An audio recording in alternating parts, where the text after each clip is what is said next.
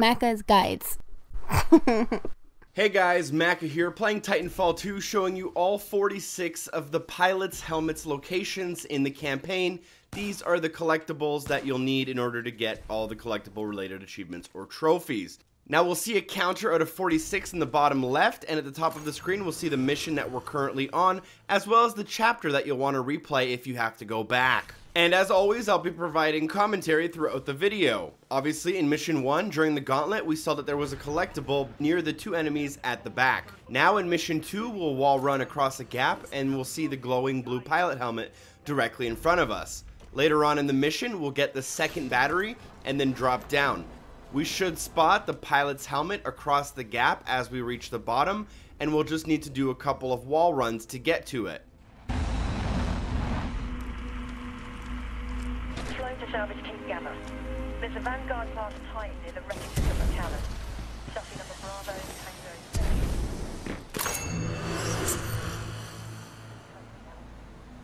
After making a little bit of progress in Mission 3, you should notice this large structure in front of us with 3 different areas we can go into. Just go in and then turn to your right, you'll find a new loadout called Tone. And then you're going to want to disembark your Titan. Make sure you disembark directly on the pipes to your right hand side, or else you'll take damage when you touch the sludge. Then hop up on the pipe and follow the hallway into the side room to find the helmet. We can lock onto enemies and target them with tracking rockets. This will be useful in direct combat.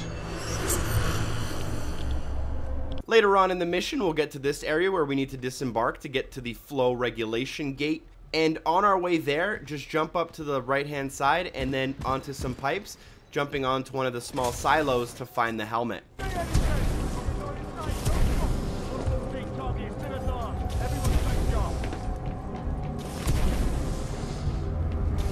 Caution. Hazardous waste may cause severe injury or death. The wearing of a hazmat suit is required at all times within this facility. Later on in the mission, we'll run along some pipes. We'll notice that there's a large 7 with 2 pipes running into it that we need to go into, as well as some allies inside of the room. As we enter the room, if we look up and to the left, we should notice a helmet that we will be able to double jump to if we do it correctly. Helmet.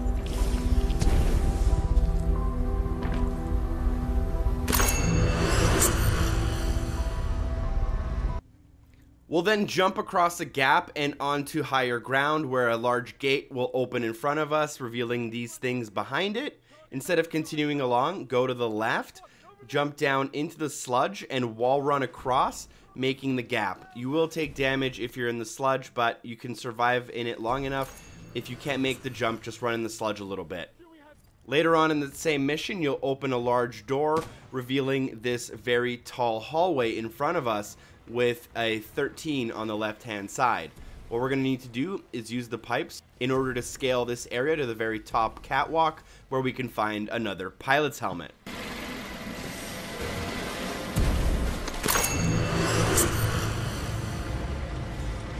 Shortly after that, we will get to the sludge waterfall, as I like to call it. You'll be scaling up on your way to your objective, and you should notice this pilot's helmet very easily off in the distance. Just jump to it. Keep in mind it is sitting on some sludge, so if you touch the ground near it, you will take damage.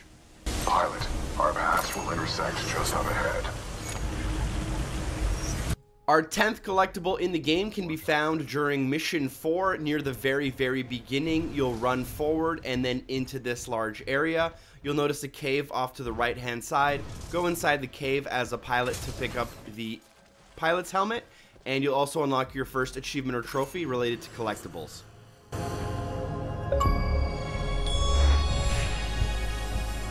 From the previous location, we'll want to turn around and head out of the cave.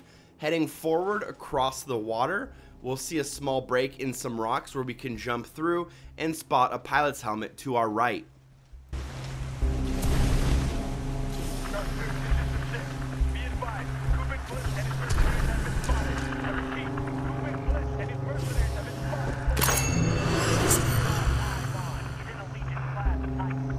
Later on in the mission, we'll jump down, we'll notice a small assembly line here, we'll turn to the right hand side and follow along to the very end, keeping to the left when there's a split in the path.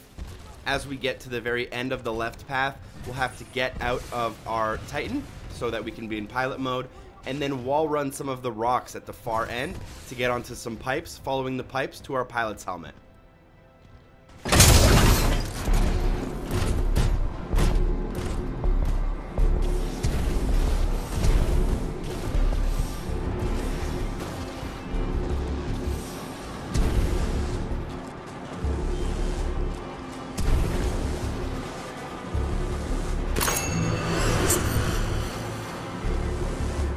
Shortly after, you'll reach this kind of landing pad with a ship to your left as well as your objective to your right. Before raising the cargo lift, get out of your Titan and drop down near the ship landing area to the left. You should notice the pilot's helmet. You can actually run around this entire area to get there, or drop straight down to it and then run back up around.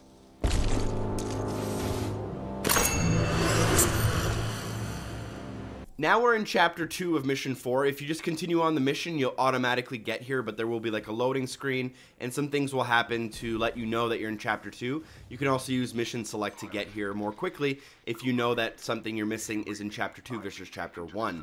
You'll come across these pipes into this large room, and you should notice a silo to your right, as well as the pilot's helmet. BT, how do I get to you? Now, much later on in Mission 4, as you're using the assembly line to get across all of the large gaps, you'll come to a section where the first wall is attached as a part of the assembly line. If you look down and forward, you'll notice a small white mat, and if you look to your right-hand side, you can notice some other things going on similar to my screen. As you approach this area, jump out and across the little gap, noticing a large amount of enemies. Take those out and then jump up on the crates to find that there's a collectible up on some piping you'll need to wall run and wall jump to, but that's going to be how to get that one. And then finally, later on in Chapter 2, as you come outside and everything's kind of sideways, you'll run across and then keep continuing forward, jumping across a large gap to easily spot this pilot's helmet. We are now in Chapter 3 of Mission 4. You'll come to this area where all of these pods come out of the wall. You'll just have to follow the pods and try to reach the tallest pod on the right-hand side circle.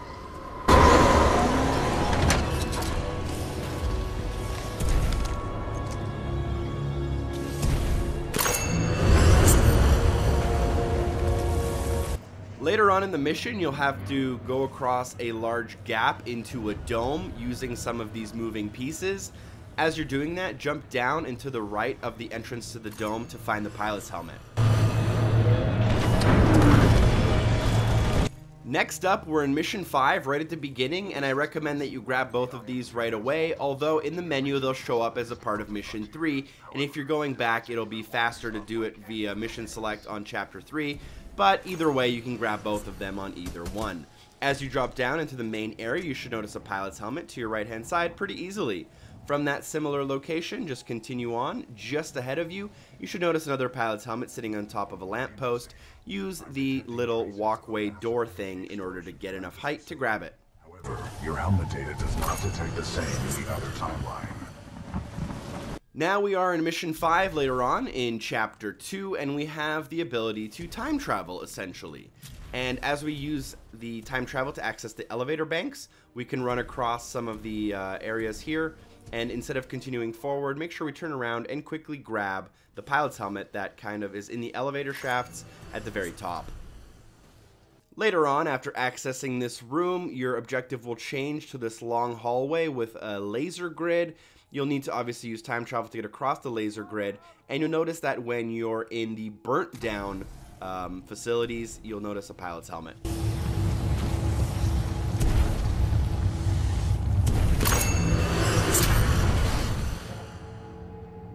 Shortly after that, you'll round a corner in the nice facility to notice a bunch of turrets directly in front of you, or a wall if you're in the burnt down facility.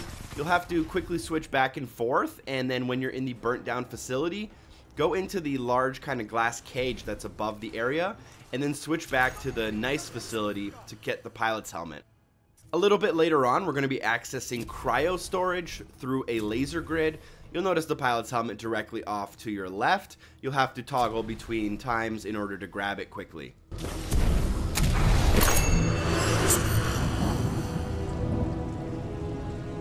And now we're at 25 out of 46, and this one you'll notice at a distance if you have a keen eye, but essentially you'll use a zipline to get across a large gap, and then you'll have to change to the nice facility in order to spot this one and wall run into it. You can only pick this one up in the one kind of time, so make sure you're in the right time as you jump across the gap. Very shortly after that, you can spot another one, but in the alternate reality. So you'll have to do the same thing, but make sure you're in the right time in order to grab this one as well. This was the Ark's final destination. Anderson's plan. And now we're starting off with Mission 6, and we're already in Chapter 2, as the first chapter didn't have anything we could grab. As you come into this room with these spinning turbine things, jump up onto the right-hand side turbine in order to grab this real quick. Then, later on in Chapter 2, as you finally grab the arc gun from Marvin, you can now access the wind turbine that you'll need to get further on in the mission, so you can bring this weapon back. Now, if you face one way, you'll have a doorway in order to proceed, but if you face the other way and then push forward as you're shot up into the air, you will be able to grab the pilot's helmet, which is visible from the bottom of the wind turbine.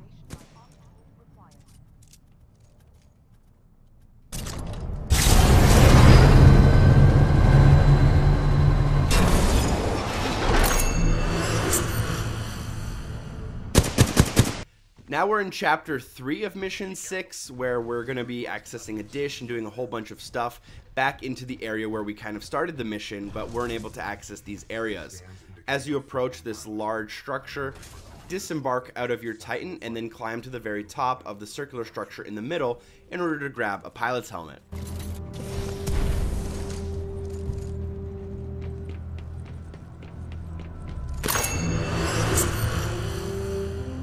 From the location of that pilot's helmet, we can quickly grab the next one by turning to the left-hand side if we were facing from the direction that we came. And you can use these little two cylindrical tubes in order to quickly jump across the gap. It might take a little bit of timing, and as you approach the far end, you should notice the pilot's helmet sitting in the corner of one of the towers. Trust me. A little bit later on in Chapter 3, you'll be thrown across a gigantic chasm. As you enter the bottom floor, use your arc gun to open the door to your right in order to find the pilot's helmet.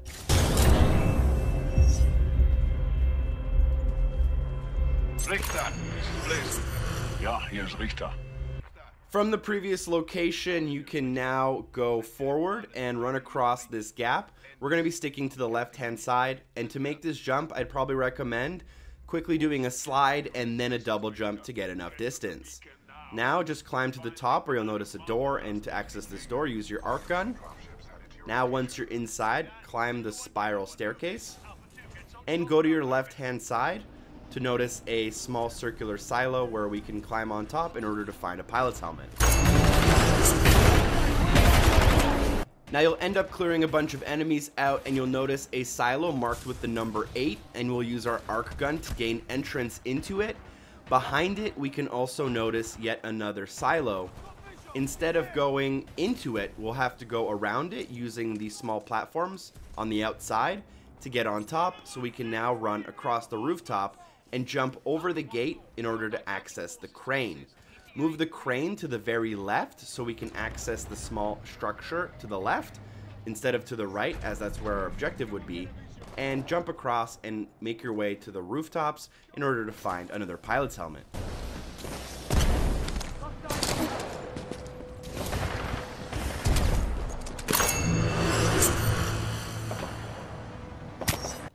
As you make your way to the dish, one of the final cranes you'll need to access, you'll need to move your little panel all the way to the right-hand side in order to be able to get across. Once you do get across, you'll go inside and then through a door, noticing an elevator that closes as you enter the area. Jump on top of this elevator in order to find the pilot's helmet.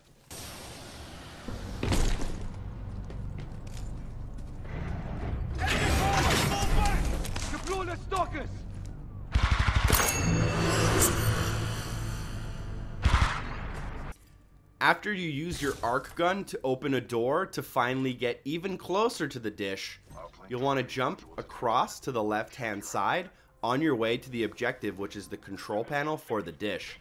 Instead of turning into where you want to go, if you were to go to the objective, which is to the left right here, instead of going there, just go straight across to the pilot's helmet. Now we're a little bit later on in the mission and being thrown yet again, but this time in a different direction. As we get to the very top of where we're supposed to land, make a left-hand turn and follow along these catwalks. Jump across the gap, and then halfway up the stairs, you should notice a pilot's helmet.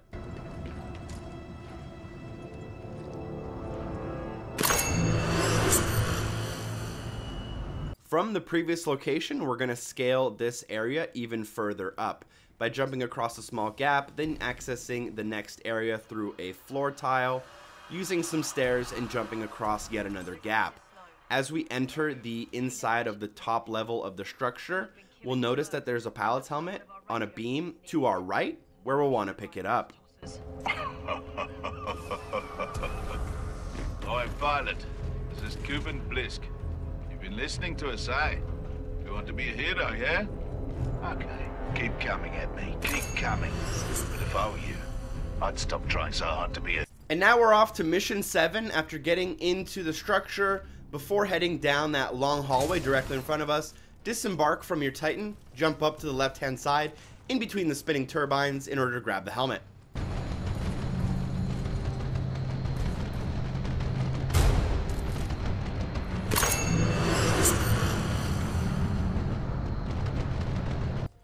As you continue towards your objective, keep in mind you can look at how many meters away I am from my objective if you need a little bit of a reference. You'll notice that there's a truck with some energy off to the left, and you'll continue forward and there's an elevator directly in front of us. Before accessing that elevator, go to the left-hand side behind these boxes to find a small door. Access this door and continue up through the pathway to find the pilot's helmet.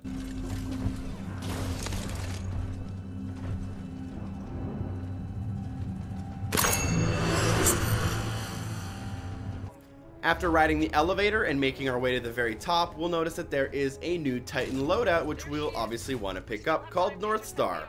Continue forward, looking to your right-hand side to notice some pipes, as well as a small walkway. Follow that walkway and you should see a very obvious Titan helmet directly in front of you, which you can double jump to. Backup! I need backup! We're now in mission 8. We're inside the ship on foot. You'll want to run across. I'm going to use my invis so that the enemies don't shoot me. And off to the right hand side there's this platform, a small gap we can jump across in order to grab a pilot's helmet. We're at number 41 out of 45, only a couple more to go. Now eventually you'll get to a part where there's going to be a ship that's going to come up, and it wants you to wall run across that ship to get across the gap. Instead of wall running on it, go inside to pick up the pilot's helmet at the door. Now, there's a chance that it might close on you or open and you might get stuck. Just restart the checkpoint if that happens. Now, from there, you're going to want to continue on and pretend you actually did the thing properly using the ship to get to the next area. Once you drop down into the next area, stay on the right-hand side of the platform and run all the way to the very end of this long hallway or catwalk walkway thing.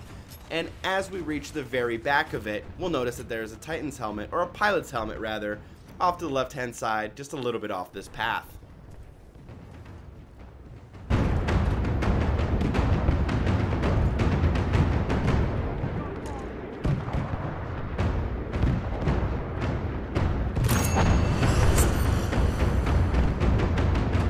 We are now in mission 9, the final mission of the game. We have our smart pistol and we've come to this large open area where I've taken out all of the enemies, and there's some turrets in the windows across. Go to the A30 sign on to the left where you can now jump up and use the little cables in order to get the extra height you need. Get to the very top of where the cables connect to in order to find a pilot's helmet. Later on in the mission, as you approach your objective, you'll notice that there is a hangar with B4 written above it. As you enter, it's a white text on a red background. Disembark from your Titan, and you'll want to go to the very back, and then use some of the platforms as well as the pipes to reach the pilot's helmet that you should be able to spot as you enter this large area. Directly after this, there's also an opportunity to get the Annihilator achievement / trophy. I'll put an annotation on screen if you guys want to check that out. You can also find the video on my channel.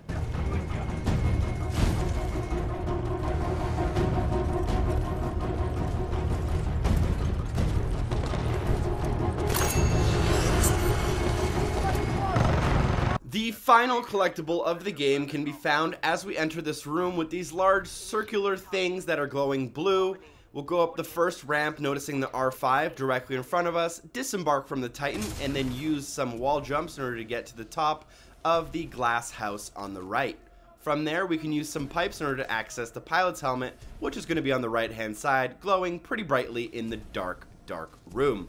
After you grab it, that should be all 46 collectibles in Titanfall 2 for you, unlocking all the achievements and trophies related to them. I hope the video was helpful for you guys. If it was, drop a like and share the video with some friends. I would appreciate that. Special shout out to DocCupcake84 for supporting the show on Patreon, and hopefully I see you guys next time. Peace.